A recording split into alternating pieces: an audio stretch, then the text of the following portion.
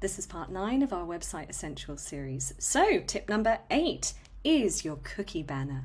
Now, if you are in the UK or the EU, or your target audience is in the UK or the EU, or both, this is particularly essential for you because it's all wrapped up with GDPR. Now, other parts of the world are also starting to follow suit, but particularly the UK and the EU. So your cookie banner should be functional. And what I mean by that is if you have Google Analytics installed on your website, it cannot track people, like it cannot activate until people specifically consent.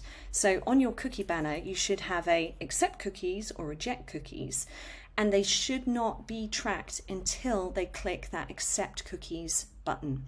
So if you're a WordPress user, there is a plugin called Compliance, which I'll link to below, which sorts all of this out for you.